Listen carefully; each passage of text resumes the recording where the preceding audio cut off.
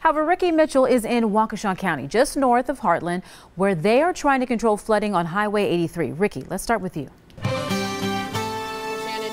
We actually just received word that DOT has decided to close this portion of 83. And this is north of County Road CW. If you're familiar with the area, we're kind of near the town of Merton. And this is why behind me, all of this flooded water in the roadway. The good news is crews have been out here all day trying to pump this water out, and they have lowered it a couple of inches. So they are making progress. It's just a matter of trying to get it all out of here in time. We know that earlier today there was about a foot of standing water on the road. So definitely not something that smaller cars want to try to go through. Now, the Waukesha County Department of Public Works brought in pumps and were moving all of the water into a nearby field. At that time, they were advising small cars not to risk it, but they did say the bigger SUVs and trucks can make it through. But since this road is going to be closing down, it's probably not worth it to even go around those barricades.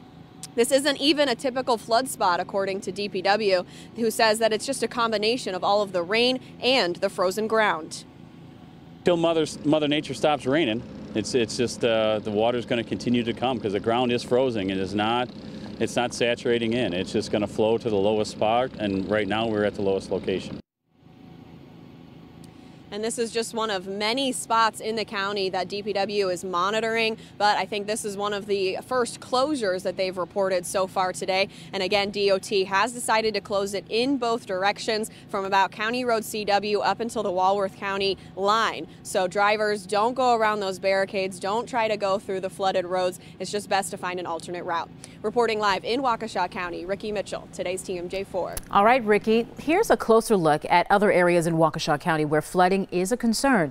Please use your best judgment when you see roads covered in water, and remember the phrase, don't drown, turn around.